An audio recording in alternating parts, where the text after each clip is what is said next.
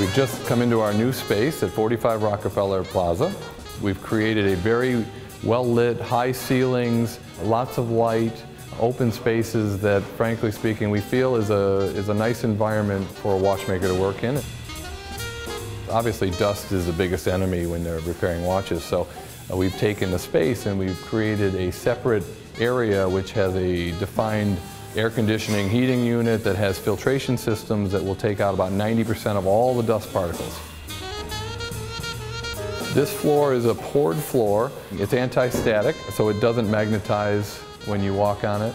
It doesn't create any electrical charges. It also helps them, if something happens to fall, it is cushioned.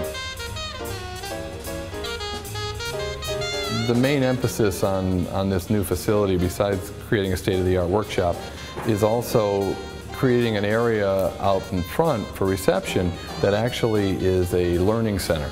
We've actually set up camera systems that will feed video out into the main area, so periodically you'll get a shot of the workshop so people can understand just what a nice facility and what environment their watch is being repaired in. Also, there's a smaller camera that will be focused on a high complication workbench, so every 2 or 3 minutes there will be a live feed of a high-level watchmaker working on a complicated watch. And I think that's something most people don't get a chance to see. And I think the more we can teach people about the process, I think the more they'll understand what Patek is all about.